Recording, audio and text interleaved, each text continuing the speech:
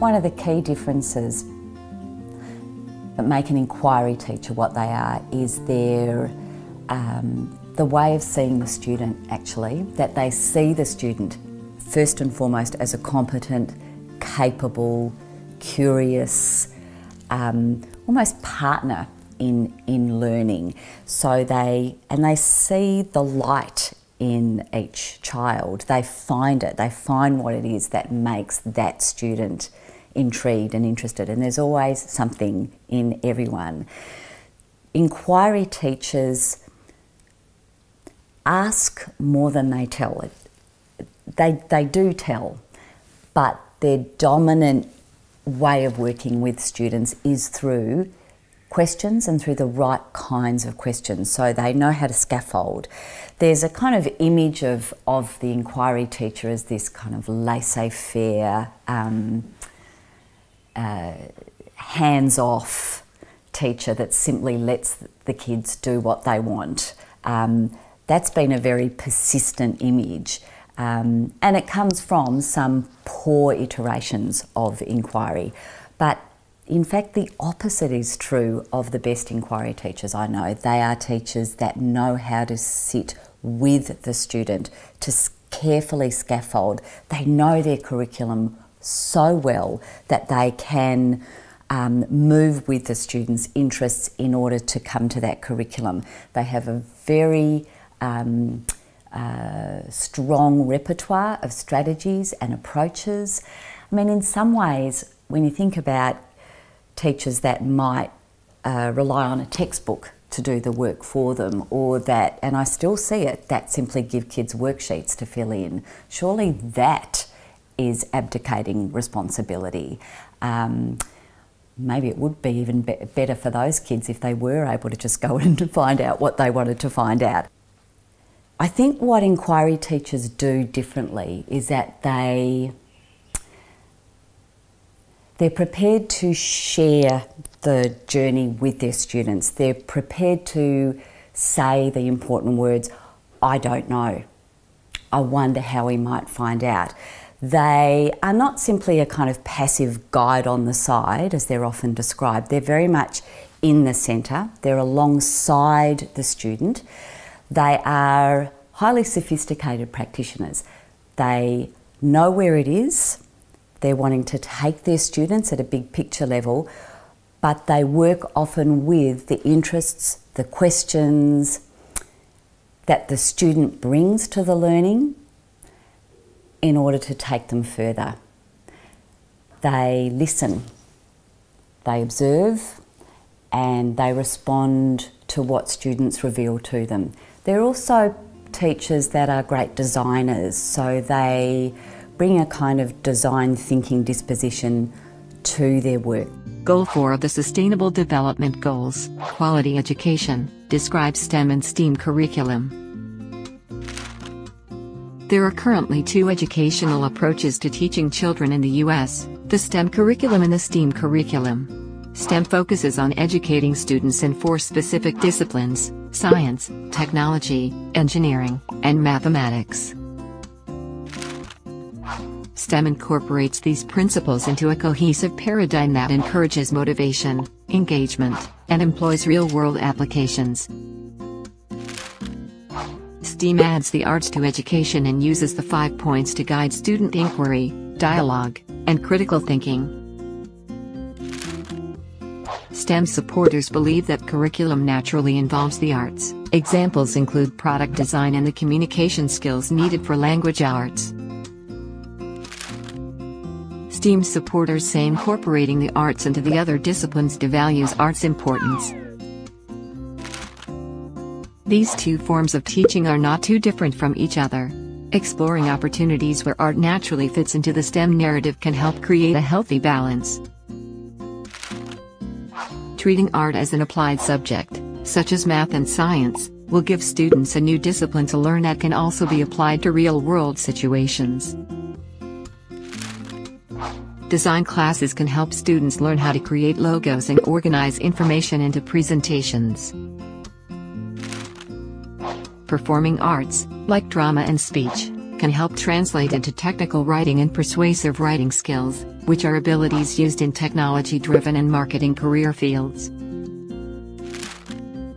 Creative planning calls for students to use the right side of their brain to think outside of the box, which can come in handy when needing to create content and innovative thinking. Science, technology, engineering, the arts, and mathematics are all important factors that make up the curriculum. Being able to learn about all of them will lead to well-rounded and versatile professionals.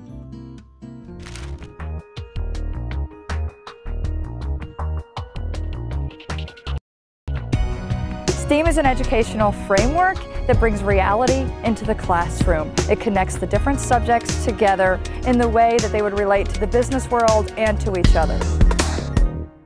S is for science, T is for technology, E is for engineering, and A is for arts, and M is for math. So it's science and technology interpreted through engineering and the arts, all based in a language of mathematics. It connects the different subjects together in the way that they would relate to each other. I like it because you get to think and create. But you have to see it in action. You have to see the students do what they do. They think with their hands. It's a grand opportunity. It's just creating those 21st century skills that our students need. So that's what we gear STEAM toward for our students.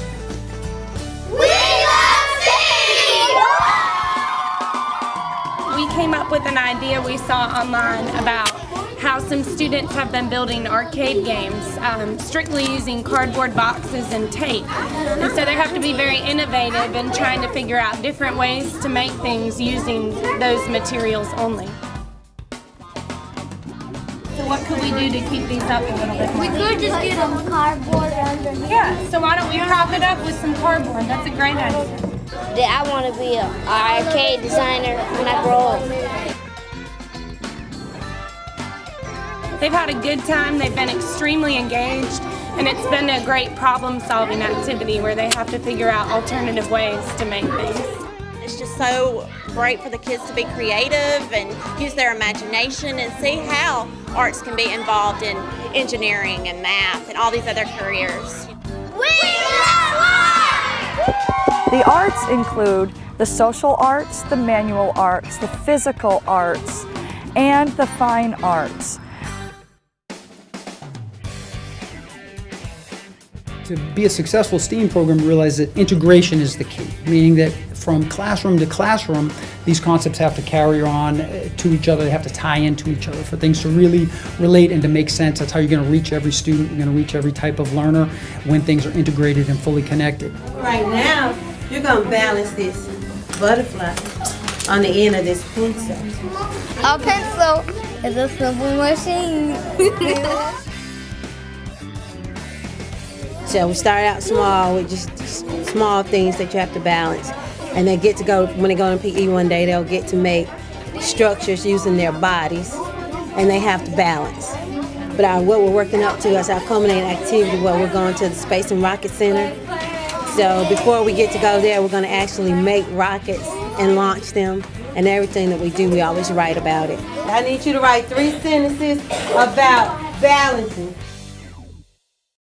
I developed STEAM in 2006 while I was a graduate student. I started using it in 2007, and I kind of worked the kinks out of it myself in the classroom for the few years, so I started doing trainings on it in 2008.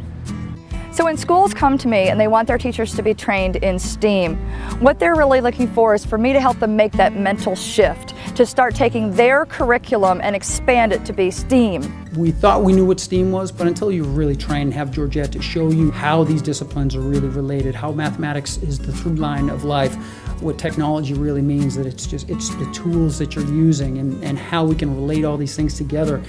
Georgette Yackman was so phenomenal because she gave us a wealth and a plethora of knowledge that we needed to actually branch our STEM school. The most important thing for me was connecting students with careers that were based on STEAM. So I want to stay in school and learn more about engineering and robots so I can be an engineer when I grow up. I want to be an engineer too. Make the world a better place. People ask me all the time, what's a good way to teach STEAM? And I use the game of Go. It's left and right brain developed, it's artistic, it's mathematical, it's the Asian equivalent of chess. It's a paradigm shift. It's opening your eyes to a different way of doing it. And once you've seen that, you realize that this is the way to go. They have to be able to see it, taste it, use their senses to learn, and then they don't forget, you know. Because this is just good teaching. This is project-based, children getting dirty with their hands and creating these objects for them. And that's the real winners in all this is the students. Full steam ahead!